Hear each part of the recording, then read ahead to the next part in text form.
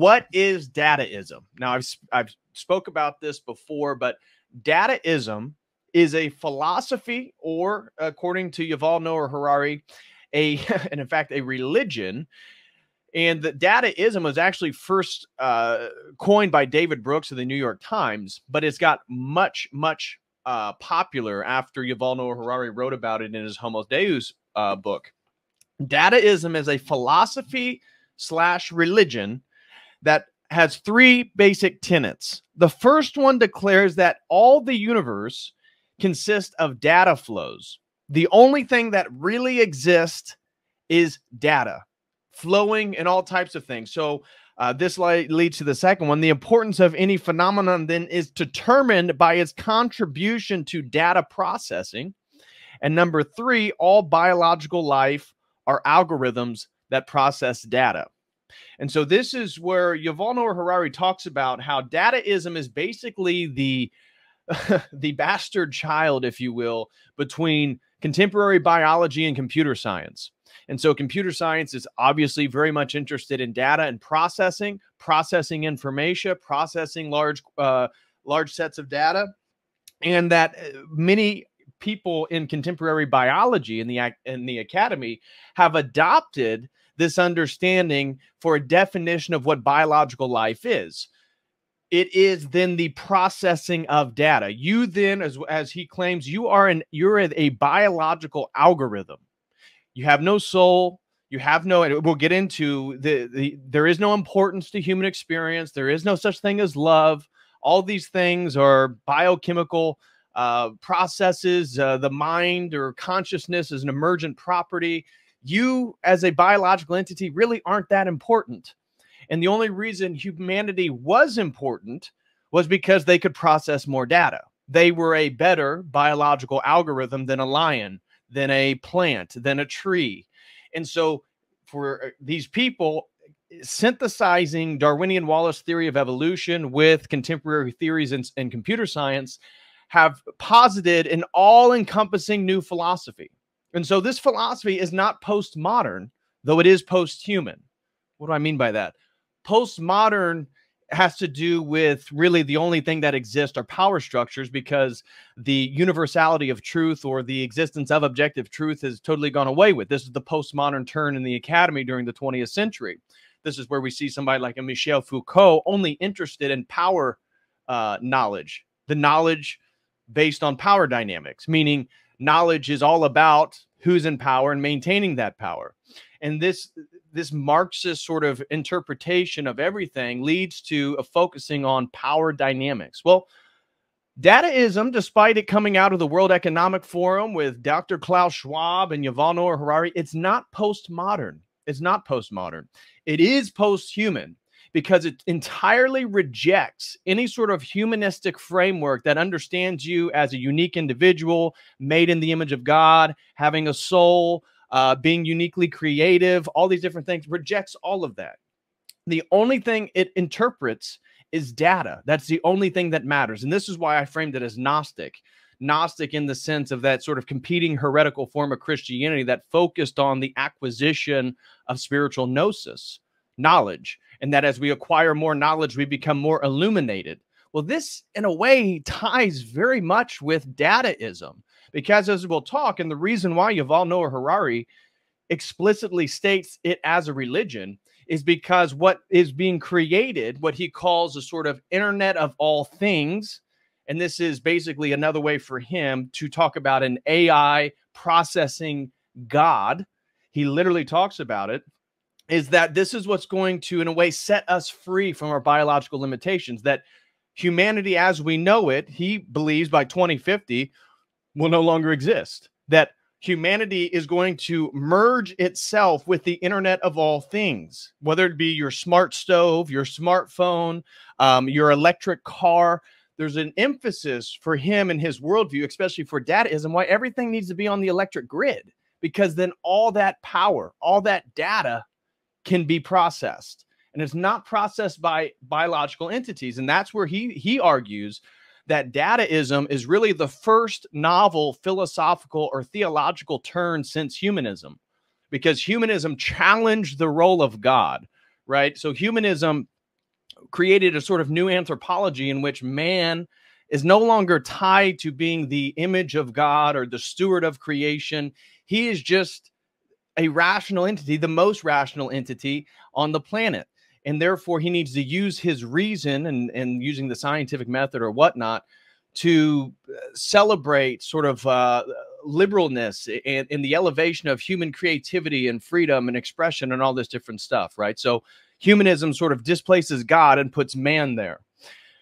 Well, he's saying what we're doing now is we're moving to a data-centric worldview. And whether you agree with it or not, it's too late, according to him. It's too late. You've already lost. You have no power. Do you have a social media account? Do you have a smartphone? Do you have an online banking account?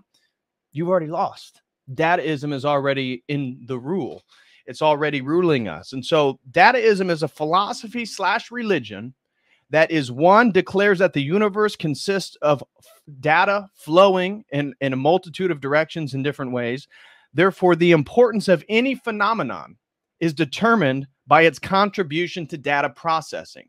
Now you can, and we'll get into why our advanced artificial intelligence is so important, because how are they going to sift through all the data? Well, you're going to need something that can process and sift through data much more than a biological entity can do. And this is where he argues why biology is antiquated. Humans as a homocentric, Homo sapien centric worldview, humanism, talking about the 17th and 18th century. Well, you guys, we can't process data anymore.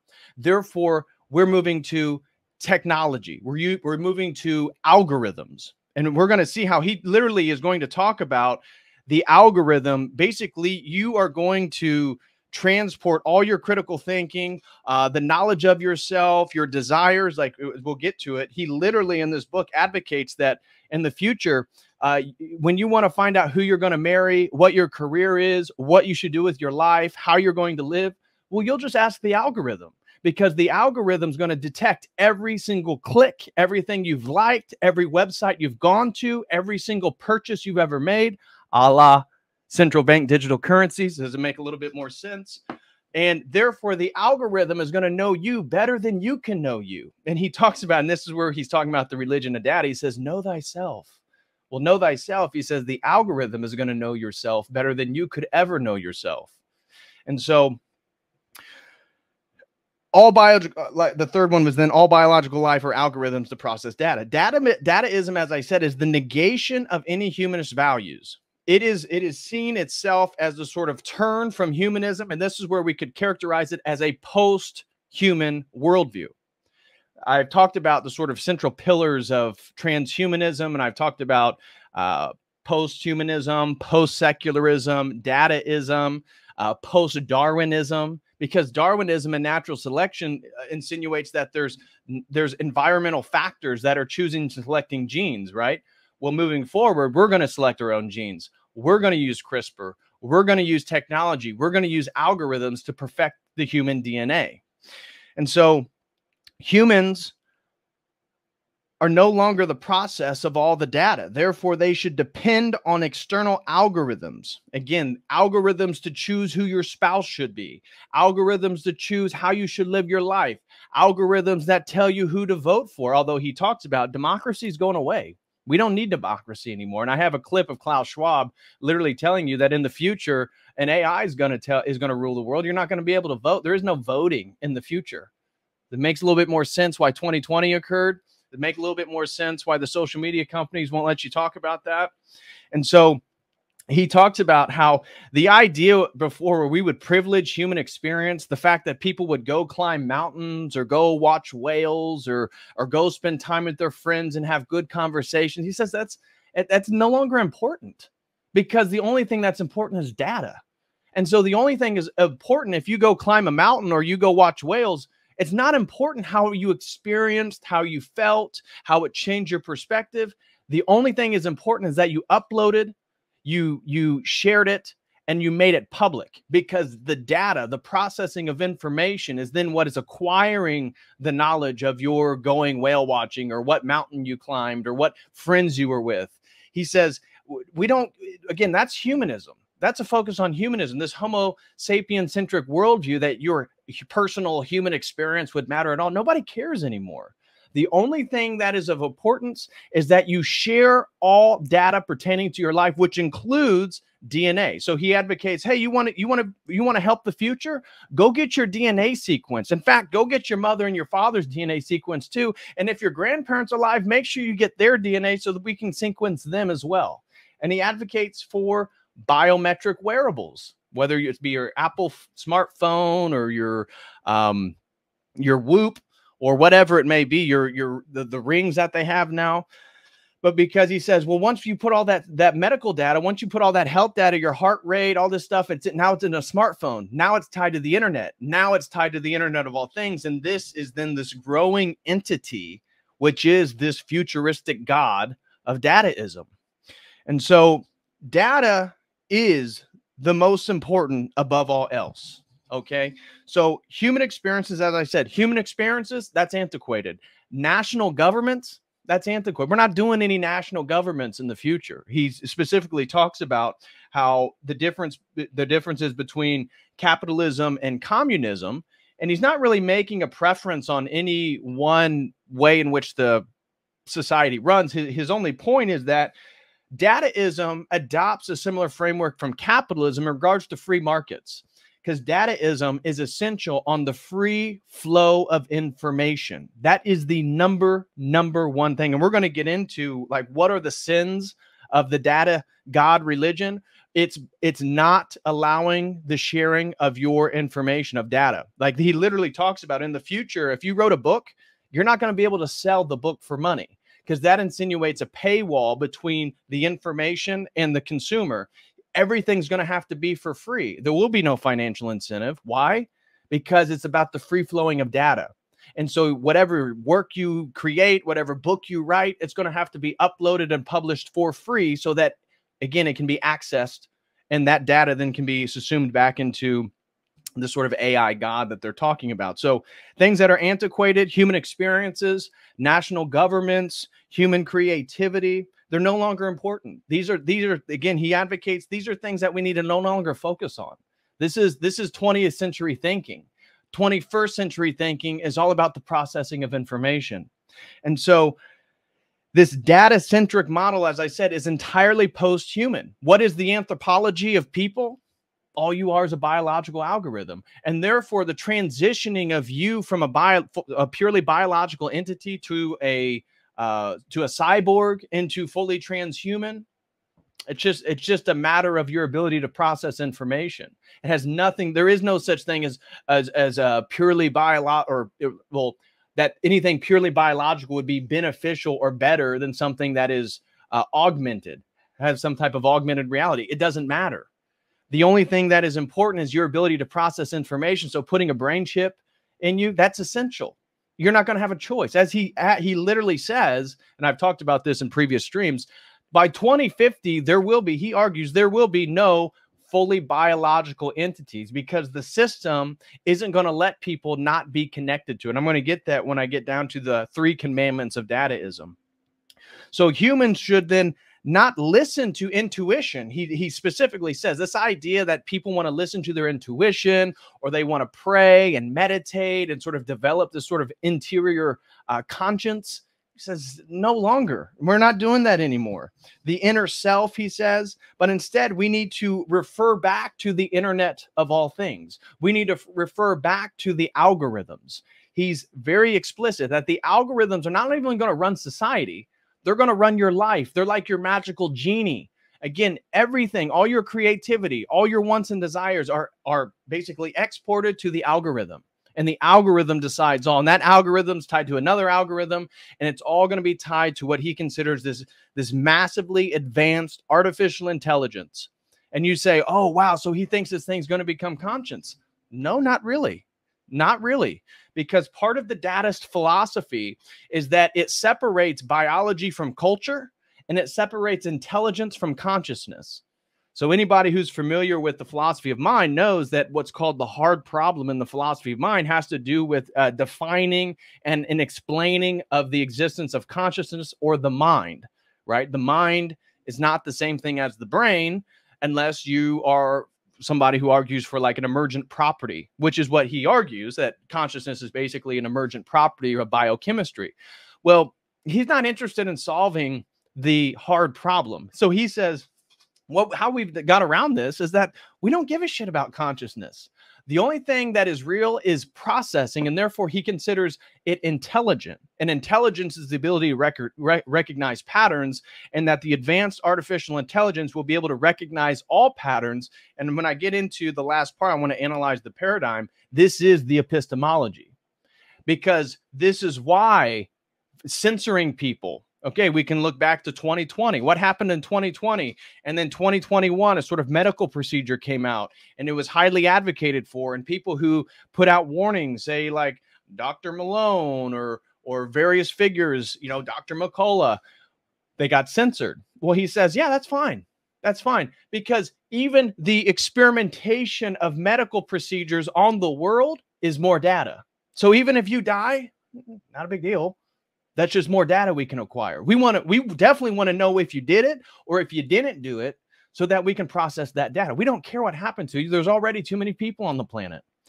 So humans should not listen to their intuition or what he calls their inner selves anymore, but instead they should focus on the internet of all things and the algorithm. Algorithms, he argues, will know you better than you could ever know yourself. And they have this thing where this was tied to even the breach in data with what was it, Cambridge Analytica, back during the Trump, the run for presidency in 2016. Cambridge Analytica had basically brokered a deal with Facebook to get all the data of various people's profiles. And there's this argument, which again, Dataism was already in full effect. The tech world already believes in this philosophy, this Dataism, that they said, well, if we know if we can get 10 of your likes from Facebook, we kind of know you like a coworker. If we can get 30 of your likes, we know you as sort of a, you know, maybe you go out for drinks, kind of a friend. If we can get 50 to 100 likes, we know you like a really intimate friend or a parent. And if we can get 300 of your likes, the algorithm's going to know so much about you that, again, it begins to know you better than you can know you. And that's where then Facebook was literally selling that data. So isn't it ironic that the Silicon Valley and these people that believe in Dataism, they're going to make it illegal for you to sell data, whether it be a book, whether it be your DNA sequence, whether it be your own personal opinions, whether it be where you're at in the world on social media. That will absolutely be free, so that these algorithms, these AI systems, these social media companies can process and filter all that data. And of course, then they sell your data. Because what are we? We're in an economy of information, right? We're in the information age. And Dataism is absolutely the philosophy and religion of the 21st century, because it's all about information. That's the only thing that exists. And so he says, you're going to need to get your DNA sequenced. And this is something, you know, a lot of us have wanted to do the Ancestry.com or the 23andMe. And we've heard rumors, you know, wow, why is it that China subsidizes like 23andMe? Why is it now, what was it, BlackRock just bought 23andMe or Ancestry.com or one of those two? Why do they want that so much? Because that's data. And data is power in the future. So this is the difference between a Marxist framework that's focusing on economics or some of these postmodern philosophies. Dataism isn't interested in that. Dataism is focused on data. And that's the only thing that exists, and that which can process more has more power. And this is the dynamics of the world. So what is the religion of data and this AI God? Well, like I said, it's the internet of all things. And you guys have probably read books about the internet of all things. This has been a phrase that has been quite popular for a while now. But the internet of all things is everything that is quote unquote smart, right? Because it connects to the internet. And he talks about the internet of all things. This is your stovetop. This is your refrigerator. This is your smartphone. This is your biometric wearable device. This is everything. This is your social media. All this stuff is smart. It's online, and it's going to be then processing it, sending data out into the internet, which then can be acquired and filtered by this AI system, this advanced artificial intelligence. And this is going to be a godlike system that can spread through the entirety of the universe. So he talks about, all these religions have talked about, well, he uses Hinduism. We know how Hinduism believes in the Atman, the soul. That's Hindu Sanskrit for soul. Well, in Dataism, we believe that, because Hinduism believes that through moksha, through samsara, right? Samsara is the releasing from the cycle of death and rebirth. Moksha then is your soul, your Atman, blending with the cosmic Atman, the cosmic soul, okay? So he says, yeah, that's basically like Dataism, except you don't have a soul. Your ability to process information is going to be merging into the corporate God AI system. And he talks about how we'll be able to send things out into the universe, out into the galaxies, all through ecosystems. Everything is going to be part of the Internet of all things. So when we talk about smart computers and smart refrigerators, he's saying, yeah, that's what it is now. But he's talking about every tree on the planet, every river on the planet, every ecosystem, every single person, every single car, everything is going to be tied to the Internet of all things so that all data can be processed. And this is what's going to give it a godlike ability. And so it talks about how humans will, like I said, merge with this entity. This is where the transhumanism comes in, because, and this is where we can talk about even contemporary things in culture, like the debate regarding how many genders there are. Transgenderism, as I've talked about before in regards to the philosophy of transhumanism, is an essential correlate, because as we look at philosophers like Max Moore and Natasha Vita-More, two very prominent transhumanist philosophers, they talk about how, yeah, of course we're in favor of all that stuff, because that creates bodily autonomy, meaning you can now amalgamate and reconfigure and construct new identities, right? New identities. And this is leading to then the recategorization of what is a person, because eventually this is going to move to a full cyborg, somebody who's fully transhuman. This is all part of sort of embracing a larger category for what it means to be human, because human, as he said, Dataism breaks down the distinction between man and animal, and it breaks down the distinction between man and machine, because it's all about data. It's all about the processing of information. And so this entity will be able to exert its will onto the entirety of the cosmos. Isn't that interesting? Isn't that interesting? So this abstract, technological, non-personal entity that doesn't believe in love, right? Because they don't believe in love. So they believe love is purely just a biochemical, that it's going to be able to exert its will onto the entirety of the cosmos.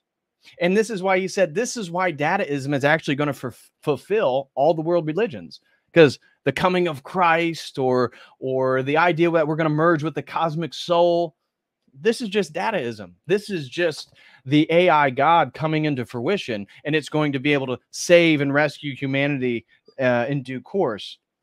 And so there are 3 commandments that he lists as regards to well, I consider them commandments, but he talks about in regards to Dataism, there are 3 things that are essential to it. Number 1 is the maximization of personal data flow. Every individual must be linked to the overall unit. So what is that about?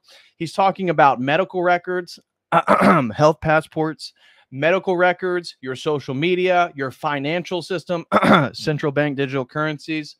These things are essential to making sure that humans are hooked up to the processor, basically, to the AI system. Because what you are, again, whether you live or not, it doesn't matter. There's already too many people, according to them, on the planet. But what you do is you're always processing information through your likes, your clicks, whether you laugh at something or you hate something, all of it is a processing of information. And so once you process it, you've made a decision, you then can contribute that data to this thing that can, one, know about you, but then know about your people, your local community, the global community, all this other stuff. And so he says there's 3 commandments. Number 1 is we must maximize personal data flow. Every single person must be connected to the system. Number 2, it must link everything to the system. This is where, okay, number 1, all people must be linked to the system. Number 2 is all things all things must be linked to the system. We're talking smartphones, we're talking stovetops, we're talking refrigerators, we're talking all animals. He's talking about, he mentioned that he wants the entirety of ecosystems to be online, meaning every tree in the Amazon rainforest is somehow contributing data to this AI system. And so smartphones, stovetops, animals, ecosystems, so that the system can regulate, as he talks about, the entire universe. Because the AI system is going to regulate the universe. Because, as he argues, finally God is actually here. And number 3, this is the sin. This is the ultimate sin in Dataism, is you can never disconnect or block the flow of data. The greatest sin is disconnecting from the system or blocking the free flow of data. And this is why I said, he says in the future, ideally by 2040, 2050, yeah, you write a book, you can't sell it for money. We'll all have universal basic incomes. We'll all have an allocated amount of money that we're able to have. It's all going to be a digital currency. It's all going to be centralized. It's all going to be connected. And whatever you create has to be for free so that all that data can be collected. You're not going to be allowed to have a paywall. You're not going to allow to have medical privacy, private communities, private communication, private property. No, these things aren't going to exist in the future. You see, that's all 20th century stuff. And he's explicit about this.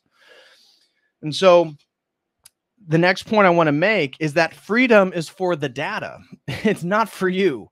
So when we talk about freedom, he brings up freedom multiple times in this book, but it's never about freedom in regards to freedom of human creativity, freedom of speech, right? This is a big one with Elon Musk and X now, or Twitter. And I've talked about this over, I think, a year and a half ago. I was really skeptical of Elon Musk and told people that, look, do not think that he's some savior. Him buying Twitter, I mean, I believe Elon Musk believes in Dataism. And if he does, well, then the allowing of free speech, or at least the multiplicity of opinions on the platform of Twitter, only aids in the acquisition of more data. The point is at the backside of X is just acquiring and filtering and processing more data. And if we censor and if we keep kicking people off the platform, then we can't process their information. Again, what's the greatest sin is to disconnect or block the flow of data. We don't want to block the flow of data. He wants to create an everything app, right? X is going to be an app that's YouTube, Instagram, Twitter, your bank account, is all that's going to be wrapped in one, so that it can have access to the data. And that's what I see as Twitter. And so freedom is not for you. Freedom is not for the ability to move wherever you want to go. Freedom is for the data. And so he's explicit that paywalls, medical privacy, private communities, private property, the freedom of personal expression, and freedom of movement is of the past. Those things are going away. You're not going to get it. Now it makes sense. Why is Cleveland the first city in the United States that wants to do a 15-minute city? What is a 15-minute city? 15-minute city is one, again, it's moving the city onto the electric grid. Everything is data. Everything that can be processed. All the cameras, all the computers, all the security all that stuff is giving data to the system. And so he says, for the pursuit of unrestricted data flow, he says this, limiting human expression and limiting human movement is essential. And so he says, if we're going to really have the freedom, the full freedom of information, the full acquisition of data, then what we're going to have to do is we're going to have to start limiting people's self-expression, the people's freedom of speech. Because for him, this stuff is just in the way. Because whether you want to do something or not want to do something, it doesn't matter. It doesn't matter. And so he says that restricting human movement is absolutely going to be part of the future. He says you're not going to own a private vehicle, because that affords you too much ability to move about however you want. What we're going to have are vehicles that are for rent. And so he talks about how he drives 30 minutes to the university there in Tel Aviv, where he lives, with him and his husband. And he says, yeah, I have a car, but I only drive for 30 minutes. And then the car sits in a parking lot for all day. And then I drive 30 minutes home. In the future, what's going to happen is you're not going to be able to own a car. You're going to get on an app and say, hey, I got to get from X to Y, and the car is going to come pick you up. You're going to get in it. It'll drive you to point B, and then you'll get out and it'll go pick somebody else up. And when you get off work, you'll have to, again, it's like it's going to be an AI driving system, basically Uber. And he says, well, what this will do is right now we have 1 billion cars on the planet, and this is contributing to climate change. And therefore what we need is, if there is no such thing as private car ownership, well, then we can rent cars and we can take 1 billion vehicles down to 50 million. 1 billion down to 50 million vehicles.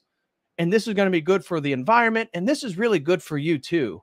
Because again, those vehicles, they're all going to be electric. They're all going to be on the system. They're all going to be on the grid. And they're all going to be, again, putting out more and more data, more information. And so he says, like I told you, there will be no financial incentive for you for the privateering of information. If you create some type of video information, or you create a book, it's going to have to be for free, because all information must be accessed by the system. And so people will be required to put all info into the Internet of all things, to track outbreaks, to predict trends, to conduct medical and economic research. So he says that, yeah, once this gets all going, and once the AI system really is in process, you're not going to have a choice whether you want to put your data, your DNA sequence into the system, or whether you want your public health passport to be.